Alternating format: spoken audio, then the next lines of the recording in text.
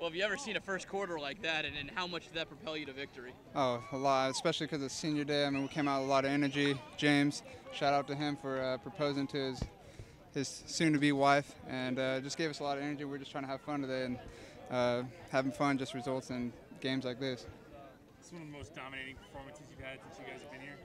Oh yeah, I mean, definitely. All week we've been, trying to remember what happened to us last year up at Gardner-Webb, and we definitely used it this game to drive us, and just not to let up, not take them lightly, and that's what we did today. You had that long 80-plus yard run. Did you think you were going to hit pay dirt?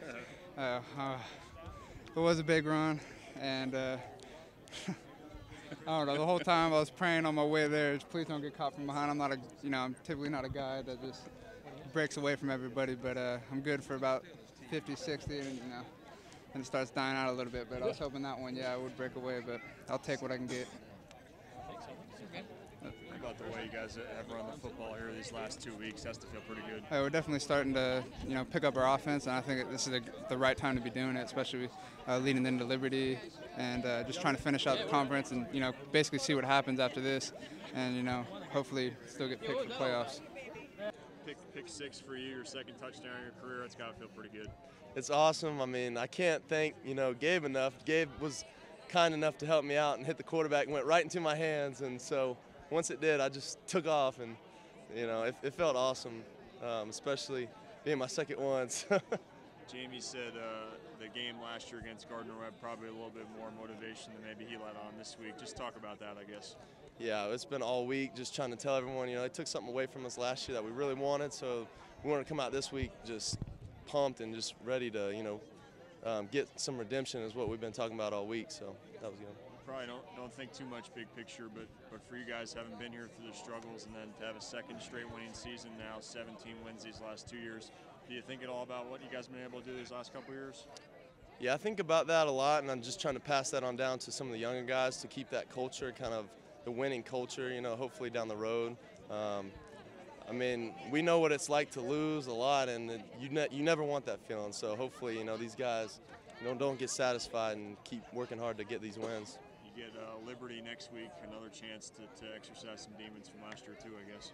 Definitely. That's a game that's been circled on my calendar for a while, so we just want to go up there and play really well and just take it to them and, play the best we can play and, see what happens. So.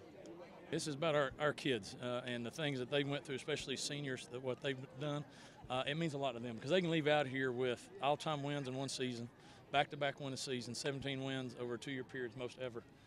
They've got a lot to be proud of, and regardless, whether you win or lose, they're the type of kids that you want as sons, and I'm proud of them and the character they've played all the way through this, and it's more about them. There's obviously a ton of chips have to fall a ton of ways, but at least, the playoff glimpse, I guess, could be in the eye, and just talk about what this did, and especially confidence-wise, just heading where you have to go next week up to Lynchburg. Well, confidence-wise, you come off a road trip last week and played pretty well, and then a nemesis for you here, a team that took something from you last year to come out and play the way we did is big, and it gives you an opportunity. We've not talked about that far away. We've just talked about let's get back to playing our football, but we put ourselves in position. If we can go up there and get a victory, you don't know what happens. We'll be 8-3, and and only 2 losses in the FCS if we can get that one. So we like our chances as far as if we can get to that point. Liberty's really good, so we got to worry about them first. But there's a glimmer of hope, and if you have hope, you got a lot of things you can look forward to. Big day for Theodore, and he's really given you a nice dimension in the passing game these last couple weeks. Yeah, I wish we had him early.